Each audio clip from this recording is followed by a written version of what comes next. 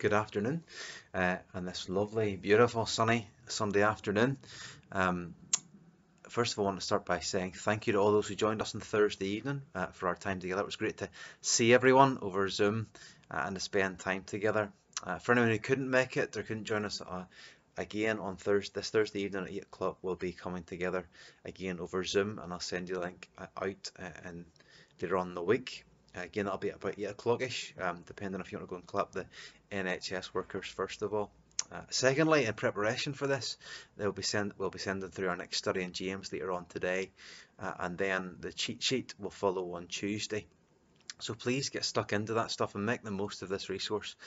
We want to keep you focused on God at this time. And then thirdly, as a family in these unusual times, we've been using the time to spend more time together in God's Word. We've been looking at the Gospel of Mark together, and so my plan is every Tuesday and Friday I'll post up a little thought on these passages that we as a family have been looking at together. I know there's lots of stuff online at the minute, but hopefully this will be something that'll keep us focused on Jesus and rooted in His Word as the weeks go past. So just share with you a little thought before we finish. Almost a week ago now, we're almost a week through lockdown. On Monday evening, Prime Minister Boris Johnson spoke those words that we didn't want to hear. However, they were words that we were expecting to hear, as we had already begun to live in very different conditions over the past few weeks. For a few moments, I want us to reflect upon the past few weeks and what lessons we can take away for today, this week, and into the future. And I've also mixed in a few of my kind of personal reflections too. Firstly, let us remember that these are unusual times. Don't ignore this fact, but don't let it overwhelm you also. The news is filled with stories that can make us anxious, but don't change the channel. Watch the news prayerfully and listen also for those stories of good news, of the rare good news stories, and also those news of the numbers being cured and recovering from this condition. These are unusual times, but God is in the midst of them. On a more personal note, I've maybe not been as anxious, but I've realised a lot of things about myself. And one of those is that I'm probably more soft than I'd like to think.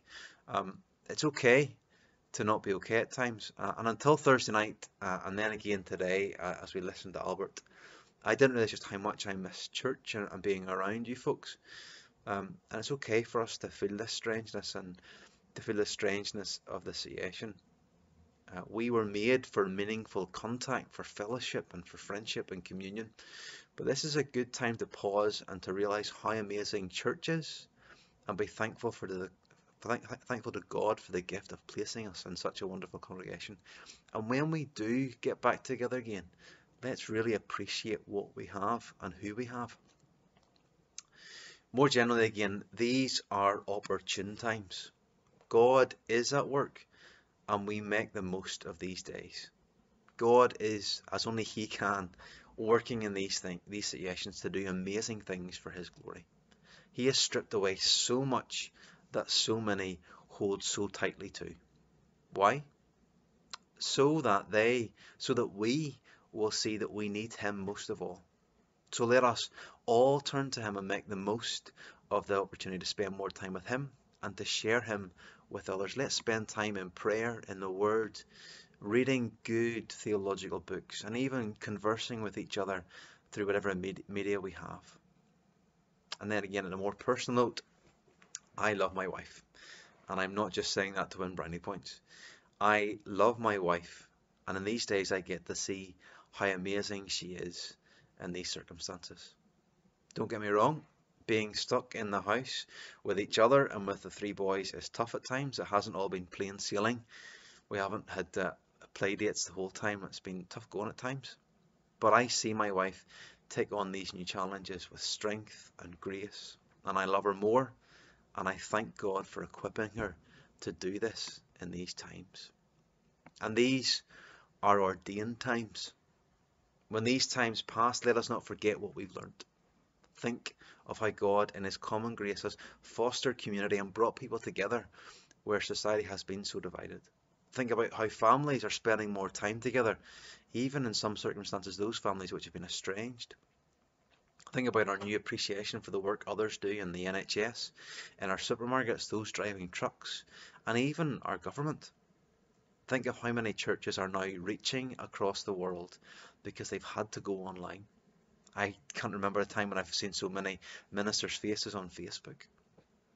This time will pass, but I pray the lessons that we learn will stay with us for many years to come and for many generations to come.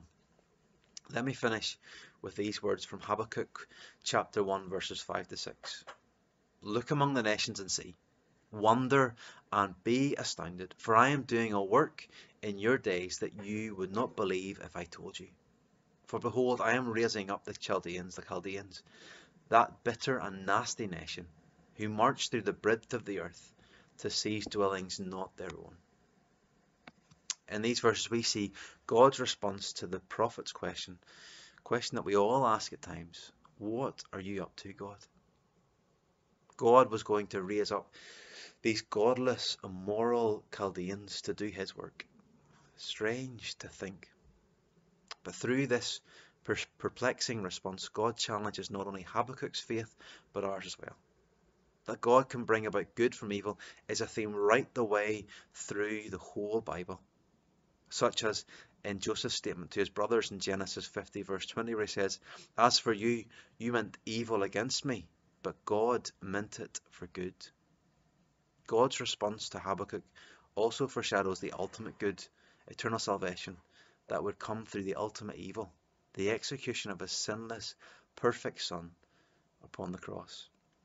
The cross and its wisdom, that Jesus receives our punishment and we receive his prize, is why we continue to have faith amid frustration and fear. God's providential use of people and events is both purposeful and personal. All that is happening now is under God's control for his purposes in the lives of people across the globe. Folks, I hope that these words are encouragement to you as they are to me, and I hope that we will make the most of the opportunities that God gives to us at this time. Please remember that you can contact me via email or via WhatsApp or text, and Albert too. That we're here to help. We're here to help God's people. That's our role that God has graciously called us to. So please make use of us. Until we meet again, God bless.